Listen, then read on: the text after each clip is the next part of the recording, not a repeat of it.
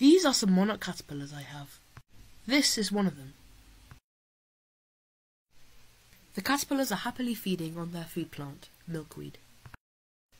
This caterpillar is almost fully grown. The caterpillars have hung in a J shape and are ready for metamorphosis. The caterpillar is metamorphosing and has revealed a chrysalis. Over the course of 10 to 14 days, the chrysalis will darken and the monarch butterfly will emerge.